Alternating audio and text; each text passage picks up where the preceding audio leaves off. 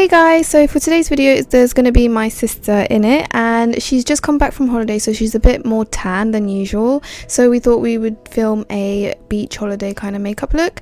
Most of these products, well, some of them are waterproof, which is really good if you're going to go swimming and things like that. At least you know they're going to stay on. So right now I'm just using Wonderbrow, I think it's black brown for her brows. That's completely waterproof, that will not come off, so at least you know your brows are going to stay on. And then I had a darker foundation for her. I'm using the Maybelline Fit Me foundation in 320, which is much darker, and it just seems to fit her perfectly. I would say that if you're going on holiday, make sure that you have a dark foundation on you, because you are going to go tan and she wouldn't be able to use the foundations that I normally use on her. So yeah, definitely make sure that you have a good dark foundation with you. And then here I'm just color correcting her mouth area so it doesn't go a bit grey, and just putting a bit more foundation on top of that.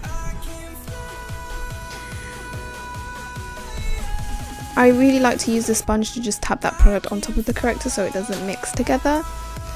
And then next we're going to use some concealer. I'm using the Girl Pro Concealer in Toffee, which is a darker concealer, which I don't really use on her on its own normally, but I am using it today for her because it just matches her perfectly because she is darker, and just setting that with some Nye Banana Powder as well. Her skin was drier than usual, so I'm just using the Badescu Rose Water Facial Spray just to set her makeup and make it sure that everything sinks in. And I'm using a bit of the Bobbi Brown Extra Illuminating Balm, just tapping that on the highest points of her face to give her that nice natural sun glow. And I already did moisturize her skin. I used the Garnier Nourish Plus cream for dry to very dry skin. Here I'm using the Makeup Forever Pro Fusion Bronzer in Caramel 35i, and this is actually a waterproof bronzer, which is really cool. So if she goes swimming, at least her bronzer is going to stay on, and her brows. I don't know if the concealer would stay on. I really don't think that the Girl one is waterproof, and I don't think the foundation is either. But at least you know some of your makeup's going to stay on. You could always use a waterproof foundation if you wanted to, but personally if I'm going to go swimming I really don't like to wear that much, or really nothing, to be honest. But if you're chilling by the pool and things like that, this is a good makeup look to have, I would say.